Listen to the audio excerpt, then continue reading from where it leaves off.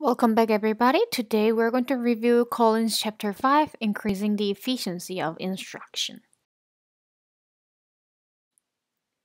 Specifically, we're going to talk about the difference between effectiveness and efficiency in terms of instruction, and we'll talk about some ways in which observation learning can be facilitated. Throughout the semester, we have learned about different effective intervention strategies. If an intervention procedure is effective, then our student will acquire a new skill or behavior. We also need to think about this. There are ways to make instruction more efficient. Efficiency can be defined by several outcomes of instruction and can refer to how quickly a learner acquires new information in terms of the amount of time or the number of instructional sessions to criterion. Although all of the instructions or intervention strategies can be effective, some are slightly more efficient than others. For example, it takes less time to implement a procedure that uses a single prompt than it does to implement a procedure that uses a hierarchy of prompts. Efficiency can also refer to the number of errors learners make in responding with a procedure. Typically, we think that fewer errors a student makes, the more efficient a procedure is because the instructor will not have to spend time correcting errors. Here are some ways to increase efficiency. First way is to add non-targeted information. And second way is to conduct a small group format instruction rather than a one-to-one format.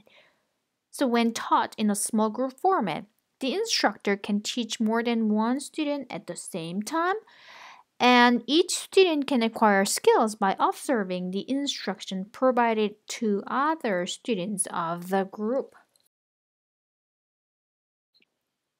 The first way in which instruction can be more efficient is to expose students to content in addition to what already has been targeted for instruction. There are two ways to do this. The first is through adding content to the instructional trial, and the second is through facilitating observational learning. Non-targeted information can be edited to an instructional trial in three ways. First, it can be edited to the stimulus or task direction. So teacher can insert non-targeted information in addition to the content that has been targeted for instruction. Second, it can be edited when delivering a prompt. So you can add non-targeted information to the instructional trial you're currently using. So you can use the prompt system you're currently using to teach targeted information to teach non-targeted information. And third, it can be edited when providing a consequence or instructive feedback on performance. Non-targeted information presented in the consequence that follows a response is known as instructive feedback.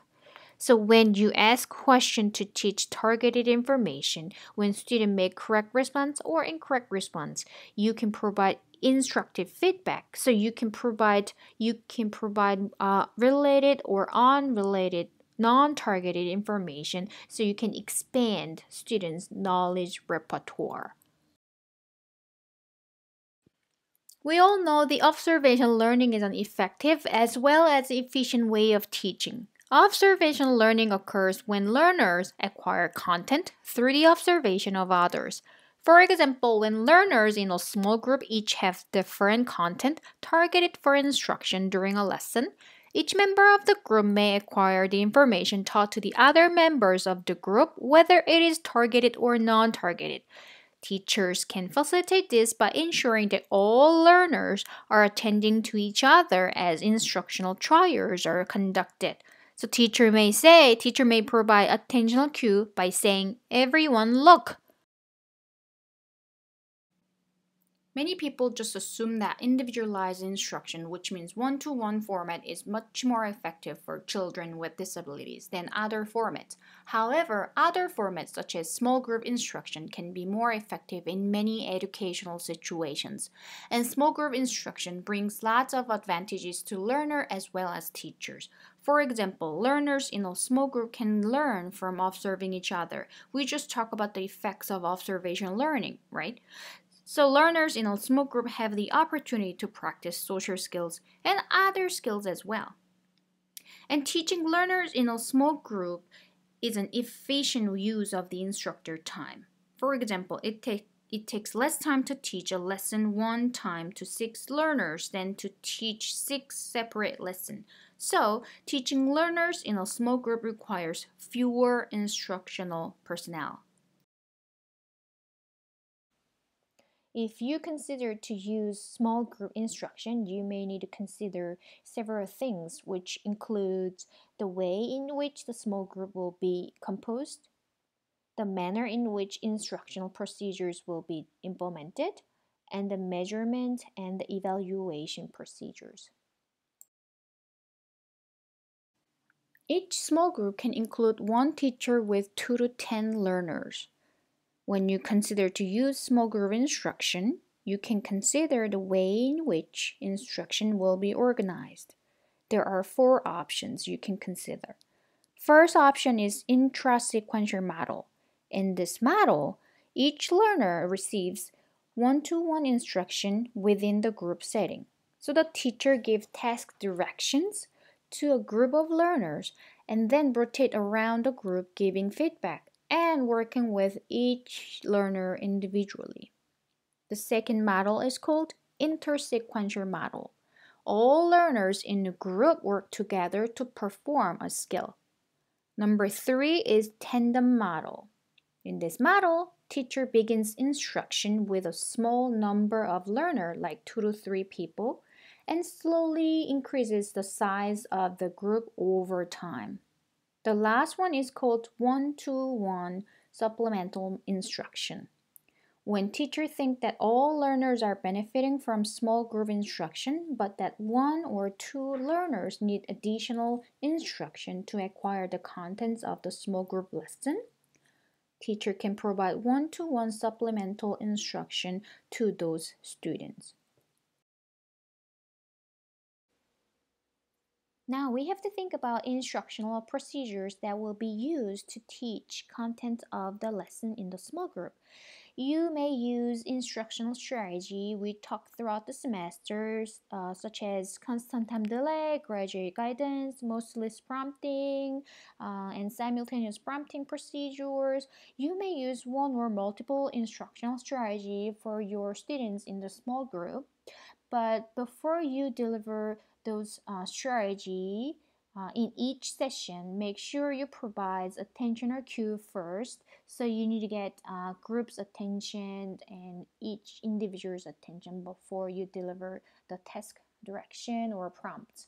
And then you'll provide direction for the group, for the whole group, and for each individual. Regardless of manner in which instruction is structured, the instructor need to decide in advance how many instructional trial will be delivered to each learner in the group and how many instructional trials will each learner will receive per turn. And you also need to consider where and when you deliver those instructions. Your textbook provides 3 basic trial formats for conducting instruction, and now it's your turn to summarize that concept. So if you see page 75 of Colin's book, page 75, you will see the 3 basic trial formats for conducting instruction. So what you are going to do is download the in-class activity sheets and you are going to summarize these 3 sentences and you can submit it to Blackboard. Okay, after each instructional trial delivered in a small group lesson, it is very important for teacher to provide feedback as to whether the learner's responses were correct or incorrect. If the responses are not correct, then teacher must provide error correction, right? And as with all instruction, data on the performance of learners in a small group format must be monitored and analyzed to make ongoing instructional decisions and to determine when criterion has been met.